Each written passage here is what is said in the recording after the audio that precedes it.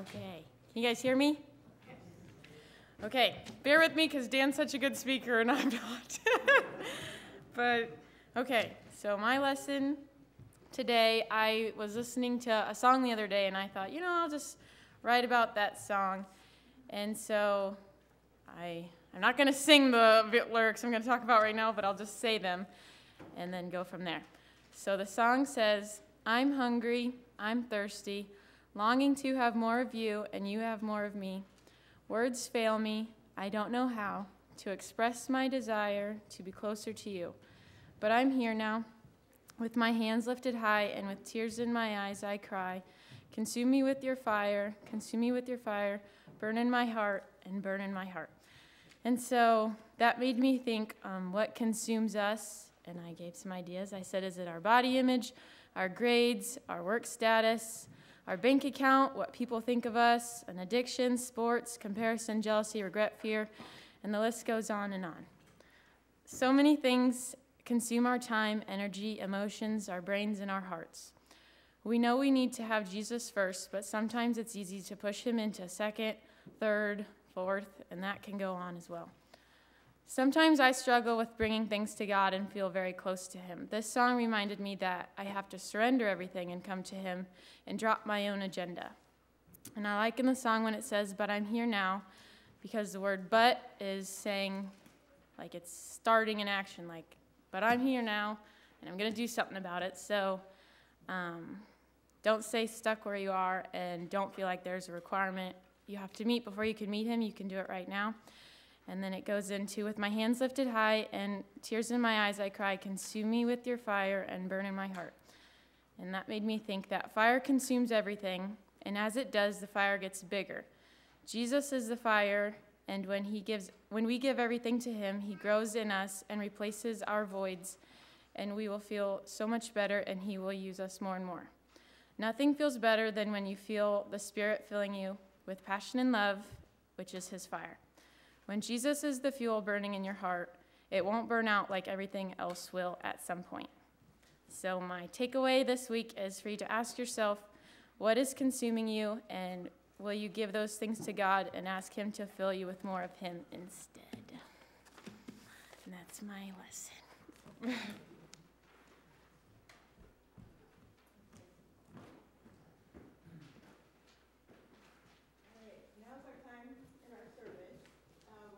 To share back with God what's in our hearts. And so as we worship him, I just invite you to stand. Okay, and then would you just make eye contact, kind of wave at somebody? Because sometimes you can go to church and you sit in your little space and you don't really just hey, glad you're here, that kind of thing. So,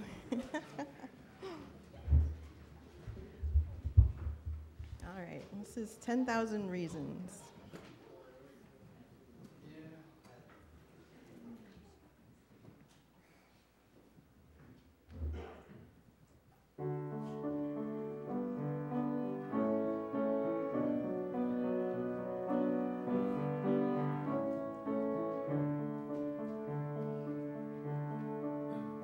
Bless the Lord, oh my soul, oh my soul, worship his holy name. Sing like never before, oh my soul, I'll worship your holy name. The sun comes up, it's a new day dawning.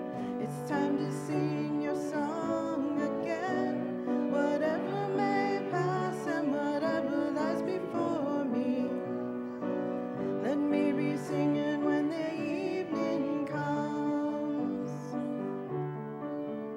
Bless the Lord, oh my soul,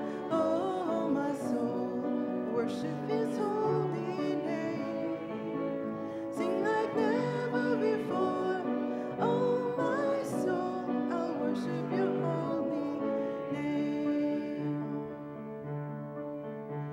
You're rich in love and you're slow to anger.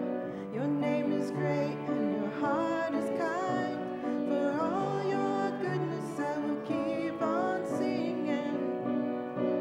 10,000 reasons for my heart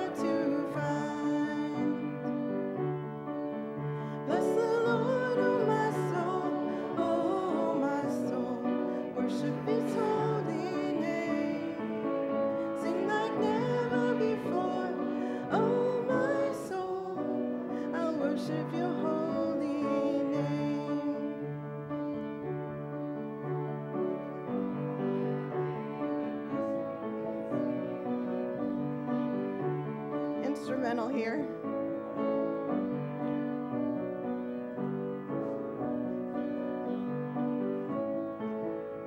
Okay, verse 3.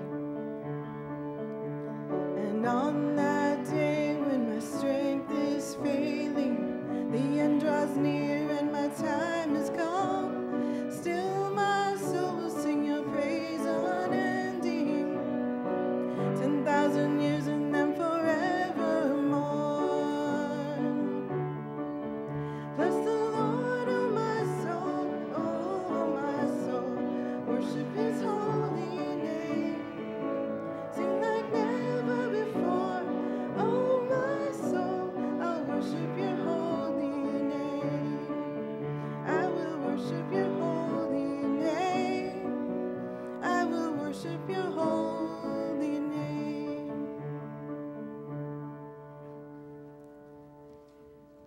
All right, the next song we're going to do a cappella, and it is Victory in Jesus.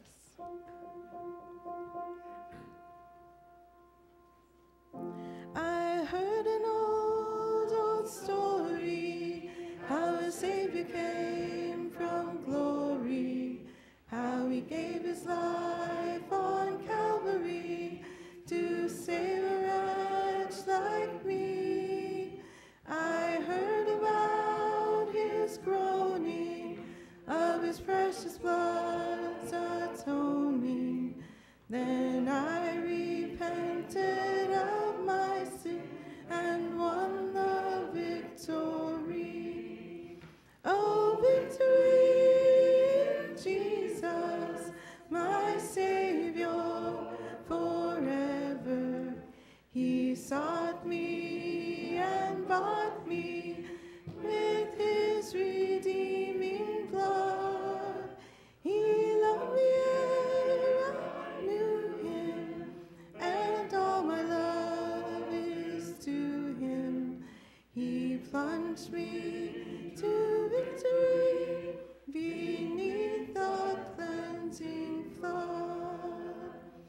I heard about his healing, of his cleansing power revealing, how he made the lame to walk again and caused the blind to see. And then I cried, dear Jesus, come and heal my broken spirit. Then somehow Jesus came, brought to me the victory. Oh, victory in Jesus, my Savior forever. He sought me and bought me with his redeeming blood. He loved me ere I knew him, and all my love is to him. He plunged me to victory beneath the cleansing flood. I heard about the mansion he has built for me in glory, and I heard about the streets of gold beyond the crystal sea, about the angels singing and the old redemption story. And some sweet day I'll sing up there the song of victory. Oh, victory in Jesus, my Savior forever.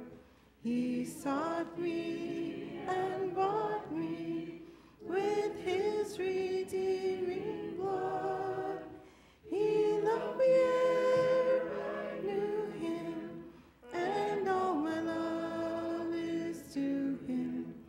He plunged me to victory beneath the cleansing flood. That was beautiful. You may be seated.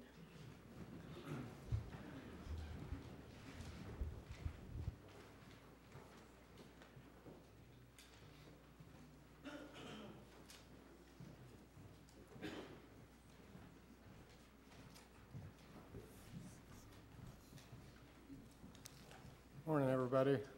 Lucas is going to get to the prayers and announcements here pretty soon, but I wanted to just make an announcement here first, kind of to go over the technology discussion we've been having with the elders. In the interest of transparency, we thought everybody should know about it.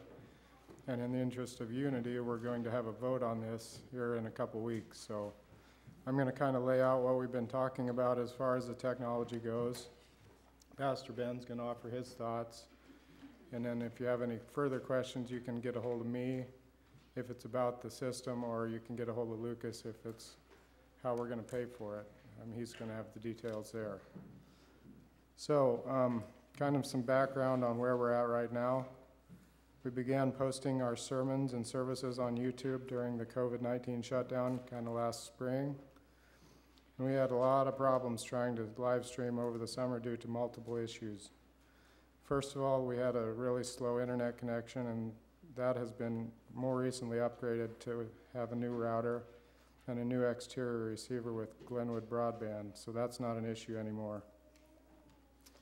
Kind of the crux of the issue currently is the camera that we currently have is a low definition camera or standard definition camera, and there is an inability to get the digital signal directly from the camera and into the computer that we currently have. So we're attempting to, when we were live streaming, we were live streaming an image of an image that was very poor quality and very undependable. As I said, the camera is low definition and does not have the appropriate hookups to get a signal directly into our computer without a significant, quote, patching of things together with an adapter kit. An adapter kit and wiring would cost about $2,500, which would allow streaming, but it would still be low definition and would be a very poor quality, about equal to what we're doing now. Currently what we're doing is we're recording the low definition signal onto a DVD, and then we're posting that DVD onto YouTube later, which we've been doing over the past several months. And average weekly viewings, we've been getting 15 to 40 views per week on our videos that we posted, so there are some people watching it. I've spoken and corresponded with a guy named Greg Sales. He's with Yonda Music out of Kearney, and he actually was part of the installation of the current system. And so he's worked with our church before and understands the limitations of our current system. So what I'm going to talk about now is what he recommends as, quote, the fix for our situation. If we are to live stream our services, we need to upgrade our existing camera to a high definition camera. Basically, the existing one is an obsolete technology. He also recommends pairing the new camera with a video streaming studio called Mobilecast. This would incorporate directly with the HD camera, with the soundboard, and with our existing laptop to enable us to put together a very high quality video production. If you'd like to see further examples of what we're doing now versus what we could be doing with this system, you can see me at a later time. The Mobilecast would allow the operator to control the camera right from the video production hardware. The Mobilecast would allow us to live stream simultaneously to Facebook and YouTube, so multiple channels at the same time. And the Mobilecast would allow us to do a picture-in-picture on our video. So for example, it would show the speaker, but could have an inset of the screen as well, so you could see if there's a PowerPoint or lyrics at the same time as the speaker is speaking. The Mobilecast will take up to 4 input cameras. The proposal that I got included 1 to 2 cameras. This Greg Sales assures us this is a top-of-the-line unit, so we could do 1 camera now and add further cameras later if we so choose. The Mobilecast will record our video to an SD card, which is just a little card that's pretty small, and that would be used as the hard copy like the DVDs that are currently being used.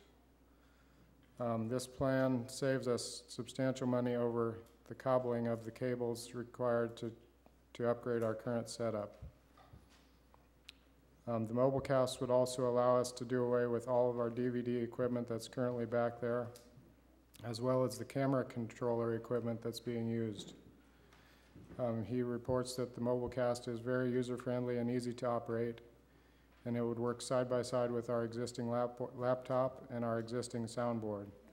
We would, however, need at least 2 people in the booth each week, one to run the laptop and one to run the lyric and PowerPoint projection, and one to run the laptop, which runs the lyrics and PowerPoints, and the other to run the MobileCast.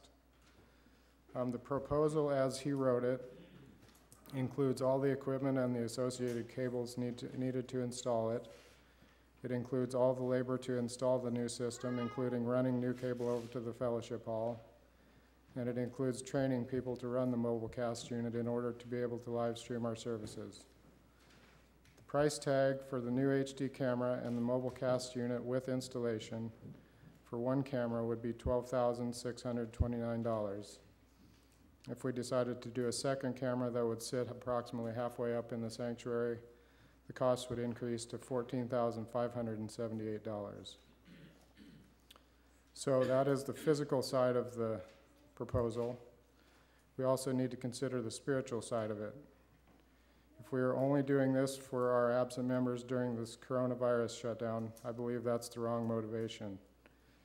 If, on the other hand, we're doing it to extend the reach of our church by taking the gospel to people who need to hear it and to further God's kingdom, then I believe it's a worthy investment. The elders have spoken at our most recent meeting, and it is our desire to be a difference maker in our community and a light to our larger area. We believe that this is a way not only to do that, but also to grow our church. We would like to upgrade this part of our technology to be able to be a part of a much greater effort for outreach and for building God's kingdom locally and around the world. Yes, the price tag is large, but how can we put a price tag on the human soul if even one person comes to Christ based on our videos?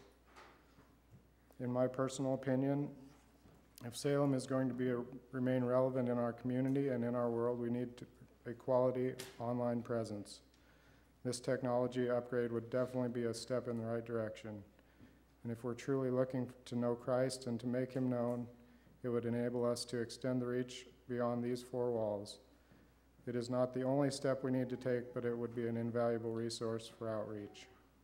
So now I'd like to turn it over to Pastor Ben for a few thoughts on the proposal, and then we'll move into our prayers of the people and announcement time.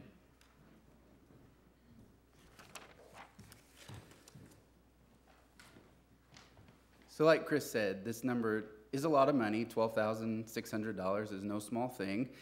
But I think we need to think of it as an investment and not just as money spent, an investment in Salem and our future together.